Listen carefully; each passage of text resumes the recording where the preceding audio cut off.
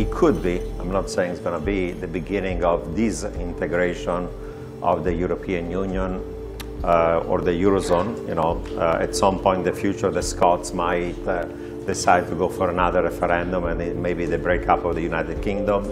Then the Catalans in Spain might say, me too, and that might lead to a breakup of Spain. Some of the Nordic members of the European Union might say, without the UK, the European Union is mostly the Eurozone, so what's in for me? Sweden, Denmark, and so on. And as we know, there are lots of economic and political fragilities within the Eurozone. There is austerity and reform fatigue in the periphery. There is bailout fatigue in the core. There is a rise of extremist populist parties of the extreme right and extreme left, both in the periphery.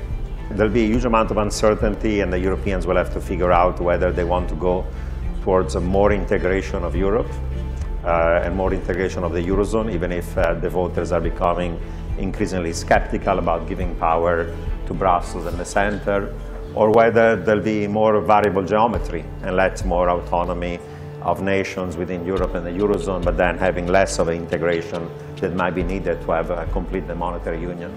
So I think these sets of economic and political uncertainties are going to bear on economic growth, are going to bear down on financial asset prices.